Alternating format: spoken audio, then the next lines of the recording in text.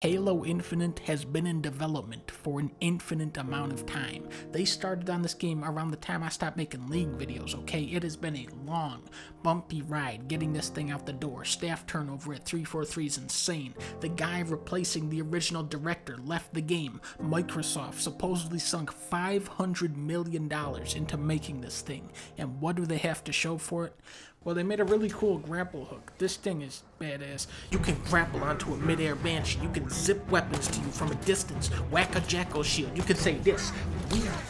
Grapple hook also gives Master Chief's mobility a big kick in the ass. This thing is on a low cooldown, so you are using it non-stop to pull yourself around terrain, scaling buildings, bouncing off. Oh, there we go. This is bigger than dual wielding, bigger than stealing vehicles, the bubble shield, sprint button, or aiming down sights. The grapple hook is the saving grace of Halo Infinite and the biggest mechanical innovation ever introduced to the series. And as a side note, Halo is now an open world game. Yes, they went open world, and yes, that world is full of copy and paste objectives. Objectives like smash a button, blow up a cylinder, and kill a guy with extra health. A high-value banish target's nearby, a jackal sniper called Barris. Intel says he's a crack shot, but you're dead. Like many elements of Halo Infinite, it feels unfinished, but it's also a breath of fresh air and the Fresh Prince of Bel-Air. It's not a true open world where you can go any direction you want. It's more of like a sequence of huge levels.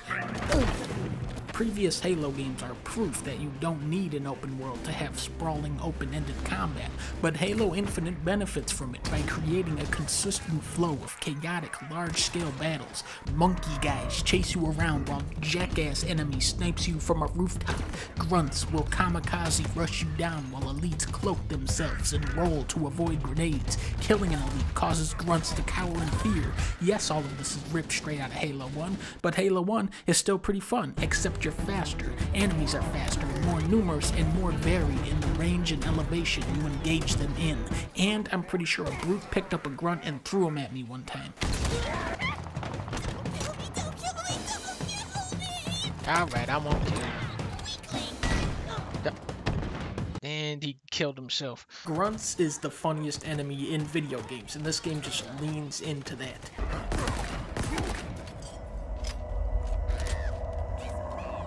They also put explosive barrels everywhere in this game, and it is great. If there's a dude on a turret, there's probably an explosive barrel behind him. You can zip barrels to you and chuck them. It never gets old, setting off a huge chain reaction of explosions and watching a group of Covenant soar off into the horizon. The explosive barrel is also one of the best vehicles in the game.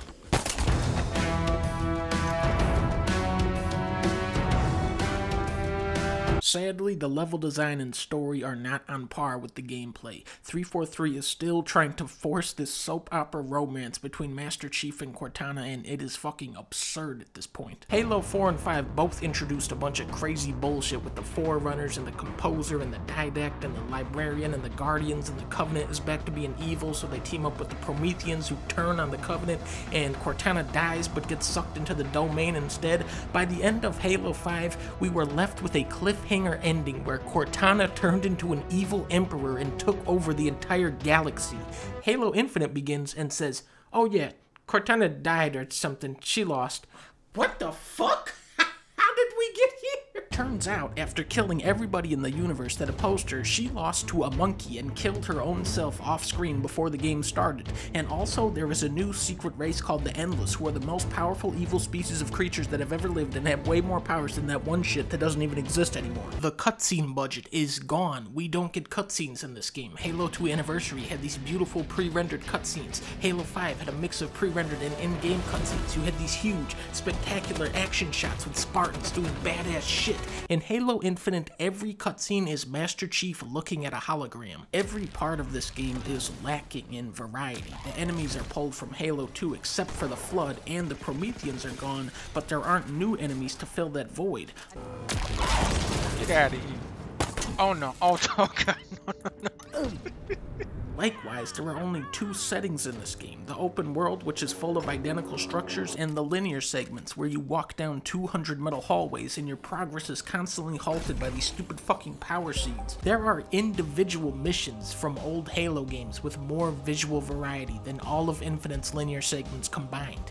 In Infinite's own multiplayer, you have a neon-lit downtown setting, a desert zone, a market in Mombasa. Where is this variety in the campaign? The story beats are also repetitive. Master Chief walks to a building, Cortana snaps her fingers, then Donkey Kong calls you. Do that 20 times. This world, looping, repeating, forever. They're trying to retcon Halo 4 and 5, except Master Chief won't cooperate. You need to delete me. No.